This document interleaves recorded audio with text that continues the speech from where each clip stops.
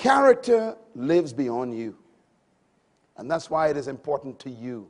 It is important to you because it protects you and generations. When my wife had my son, and the doctor gave me the baby to hold, I held this little boy in my hand. And I'll never forget, my wife and I had talked about what we're going to name our son. He's the one you saw standing next to me today, a little handsome fella. And I said, I'm going to give him my name. But I had to think it through for a minute.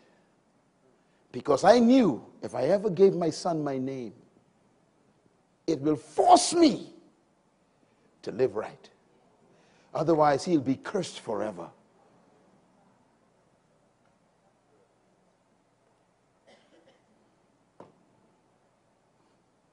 I want my son to enjoy being named Myles.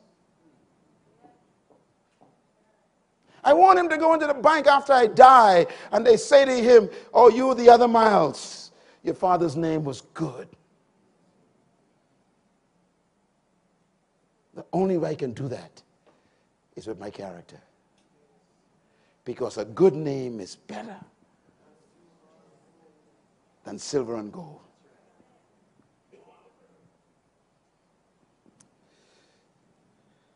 Protects generations.